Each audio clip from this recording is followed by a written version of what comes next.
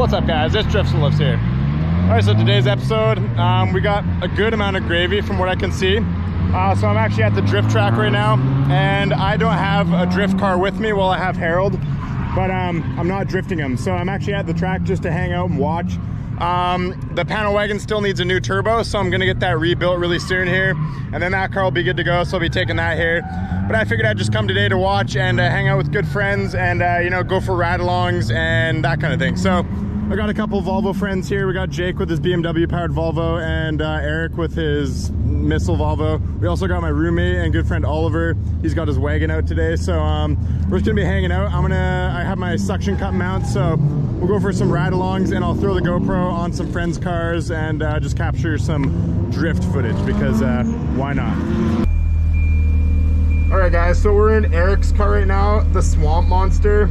So pretty classic, you know, budget drifts and lifts setup, kind of 740 M46 swapped. It's got BC coilovers, it's got angle mods, Momo steering wheel, racing seat, welded differential, upgraded turbo 16T, as well as a little bit more boost. I'm pretty sure that's all for the motor. Let's just check it out here real quick.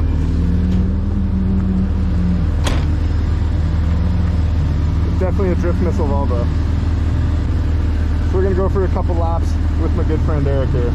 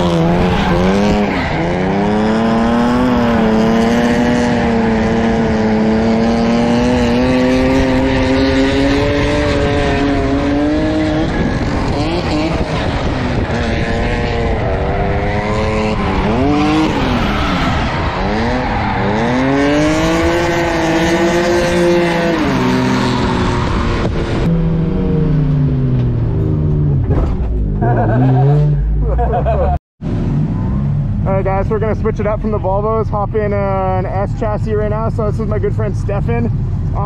What's up with this car, dude? It's just a KA mobile, isn't it? Stock KA, stock angle. Stock KA, stock angle. So it looks like a full-on street car daily. It is. Nice. Yeah.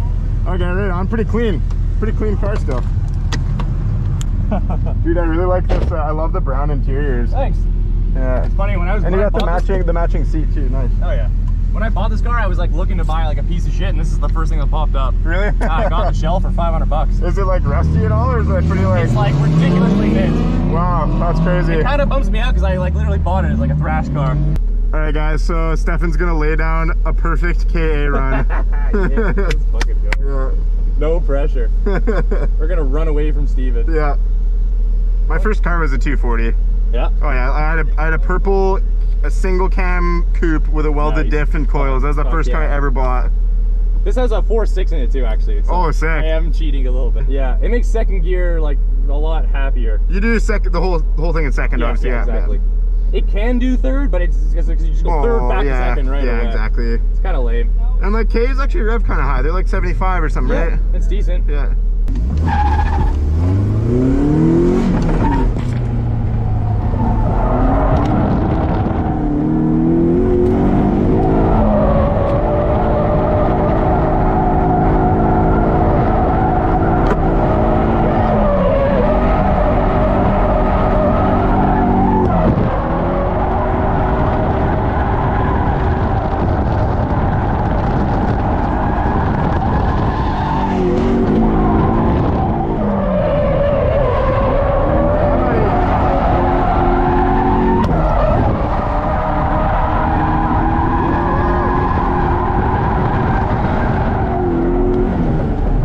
Beauty run. That's fun. Nice.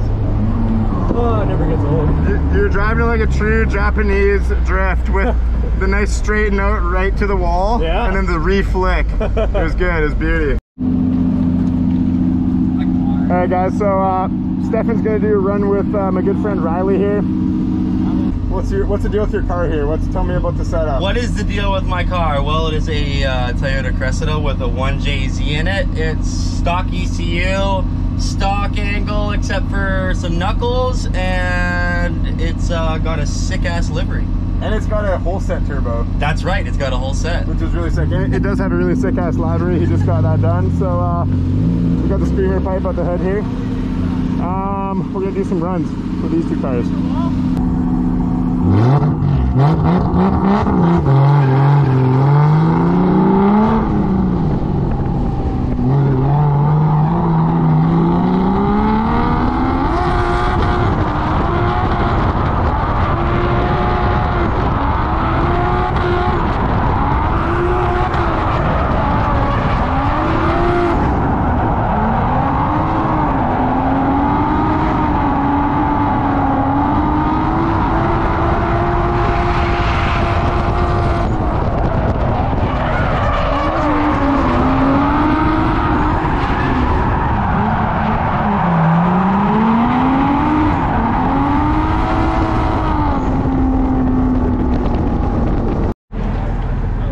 Hey guys, so Riley just blew his power steering pump, so he's out for the day.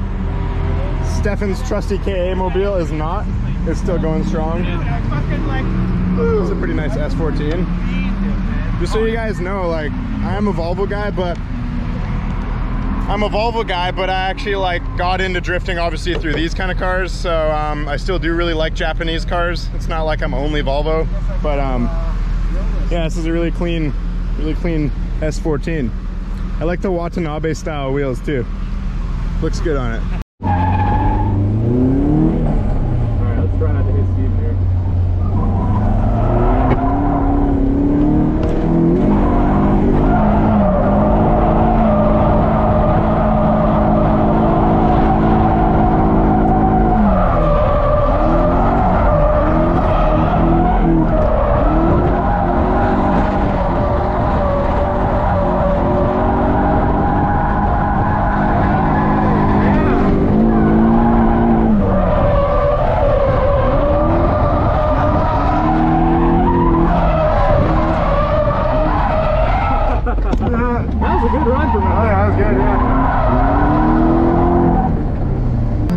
So shout out to Stefan for the rips in his car there.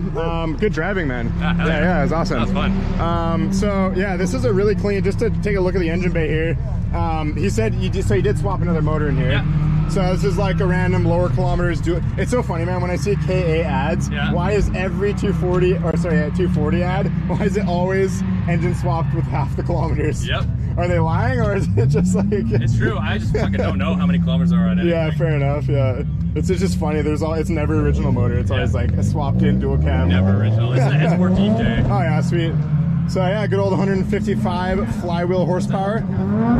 So yeah. Oh, you want to know something sick? Actually, these wheels were like recovered from the tsunami, and they were stacked too high. And this one was the bottom one that was submerged underwater, and that one was not. Like, look at the difference, dude. Like, look, this one's mint, and the other one's all barnacly and full. Whoa, that's crazy. Like, it literally had barnacles on it when I got it. That's awesome, dude. It had like some sea life growing on it. Wow. And shit. Crazy. Sick. Team Hush, quiet drift, loud style. When your tires are louder than your whole car. Your tires are louder than your engine. What happened to your car? Oh, well, whoever welded my diff fucking didn't do a good job. God damn, who did that? You don't weld your own diffs. You get it done by a shop, don't you? People pay me to weld their diffs. I don't do my own. Wait, you actually didn't weld this one? No, I did. Okay. No, yeah, I did. I totally welded it. Okay. This is the one that came in the car. I see.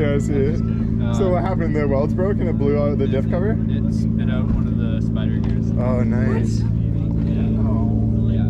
Oh, but the gears. Look at that, guys. Wow.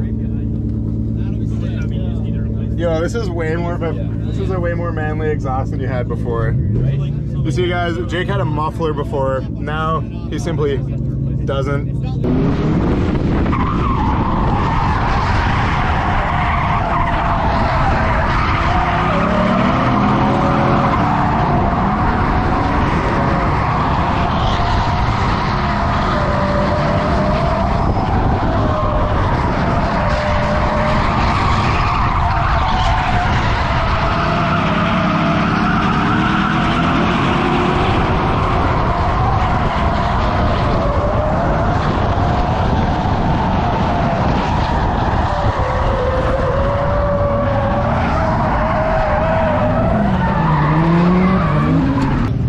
So I'm gonna hop in the 1UZ Cressida with my good friend Riley here.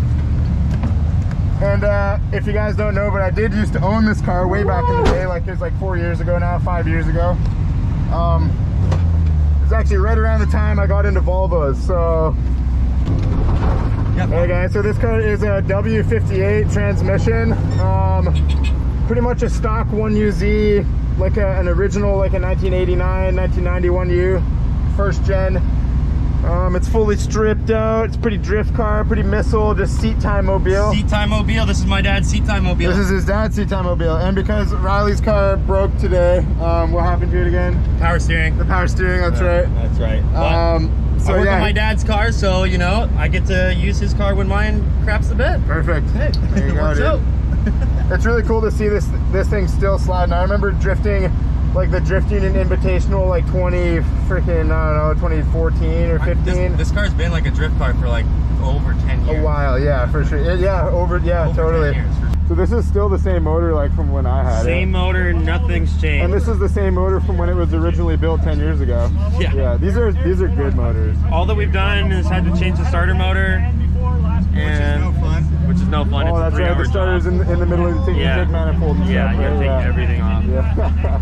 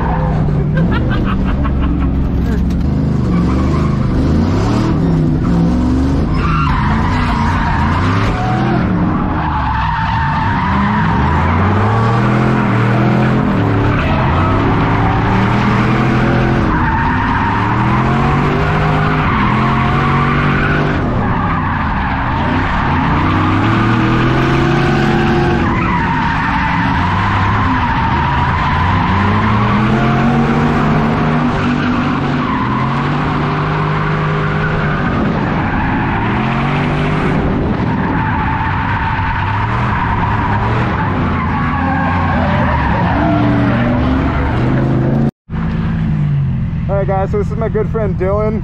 This is his Nissan drift truck that he daily drives to work at Post Safe Performance every day. Hell yeah, I do. So what's the deal with this thing? Like a stock motor KA or something? Stock single cam, 460 rear end gear. So we're talking like 85, 90 wheel, 95, 100? 108. 108. You dynoed this? I dynoed it. Nice. So it's got like a welded diff and some front end mods of some sort? Yep. Time, let's go. Yeah. Okay. Sorry. All right, they want to get to tandeming, so I'm gonna hop in. Let's see what this little daily driver drift truck can do.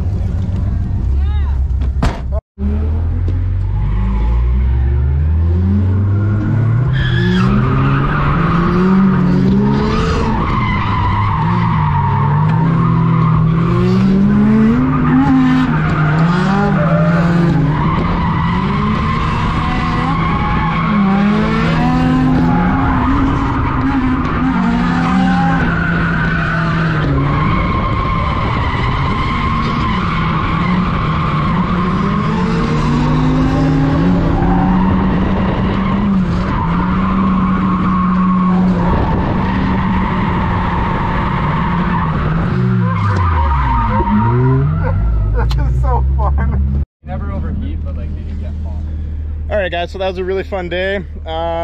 It was really dope to get to throw around Dylan's truck. I don't know if I got it though. The only thing is that the video is on time lapse. We're gonna see if we can edit that and make it all good, but the sound might not be there. But anyways, so yeah, stuff to come for the channel, guys. We're gonna actually put the traction bars on the truck tomorrow. So then we are planning on taking the truck to a secret drift location and making a really cool video with that. And then once I get the turbo on the wagon, I'll be bringing it to the drift events. And you know, once the pandemic ends, I'm hoping to take the wagon and do a full drift trip all the way down to California. You know, put a bed in the back of the wagon and a couple sets of tires and a bunch of stuff. My computer, my you know, so I can edit videos on the road, and my GoPro and a couple cameras and that kind of thing. So I want to do that eventually. I'm hoping the borders open up eventually, so that would be really cool if I can do that before the summer is ended. But we're gonna see how it goes. So I'll leave it there for tonight, guys. Yeah, it was really dope to get to drive in all the, you know, the Cressida. Really cool car with a 1UZ V8 and a Cressida. As well as Stefan's 240 SX with pretty much factory KA in it. Still, it's cool that a 240 SX with a, you know, a bone stock KA, a welded diff, and set of coilovers. It's a super good beginner drift car. It always will be, and it always has been. So anyways, guys, I'll leave you there. Like and subscribe for Volvo Soup. Peace out.